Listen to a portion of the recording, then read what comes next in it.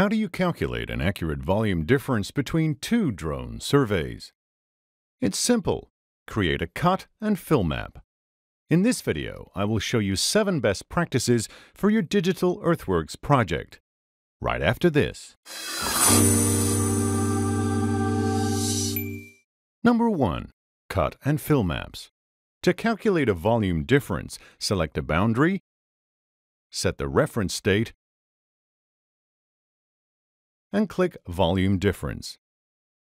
The cut and fill map appears, and the volumes are shown in the lower left corner. You typically want to set a minimum value to show as colors. This allows you to hide the noise that will always be present between the drone surveys. Number 2. Cut versus fill. By default, the cut and fill map is shown as continuous colors. You can also set it to discrete colors. Red means cut and blue means fill. Cut is the material that will be cut away from the current state to the reference state. So, in this case, from December 22nd until January 2nd.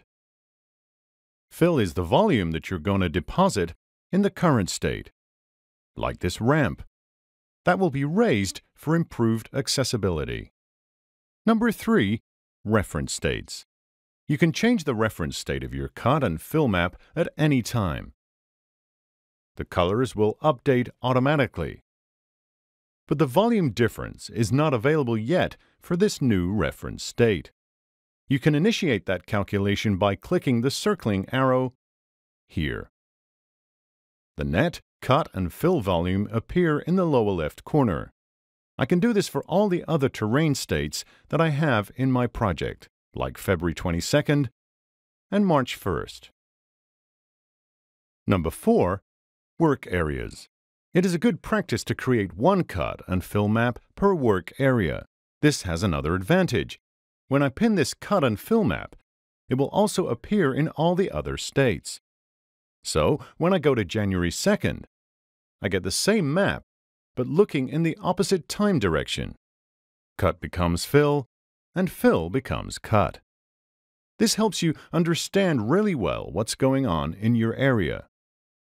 For the human brain, it is easier to think something existing away than to imagine something that isn't there yet, like this ramp. It is all about visual references. Number 5. Clean terrain. Machines like this excavator here come with every drone project. Of course, you don't want to include them in your volume difference calculations. They can easily be removed with the Clean Terrain tool from the Home tab. I simply trace around the excavator and right-click to remove it. The cut and fill map updates immediately. I continue to do this for the bulldozer, this truck, and so on. I also see these blue areas here. This indicates there are machines in the reference terrain state. I need to remove them as well.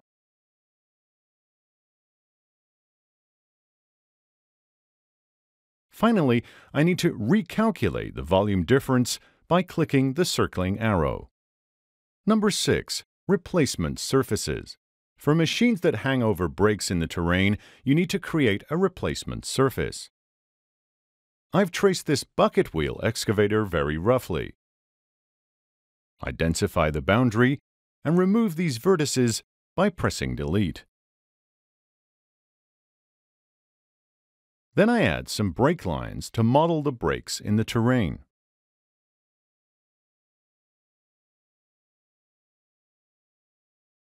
I triangulate within the boundary and can modify the terrain to the resulting surface. Number 7. Terrain states. So, how do we actually create a terrain state? Click in the Terrain States drop-down menu, enter a name, and click Enter. Typically, you give it a name based on a date or a design scenario you want to compare with. When you select the terrain state, it will become active. You can now load your new drone ortho and DSM in the project view. If you already have added the drone survey in another terrain state, then you can cut and paste the terrains to the state you have selected. I will show you more about terrain states in another video. Thank you for watching. Continue to watch some of our other videos. Also, click the logo to subscribe to the channel and keep up with new videos.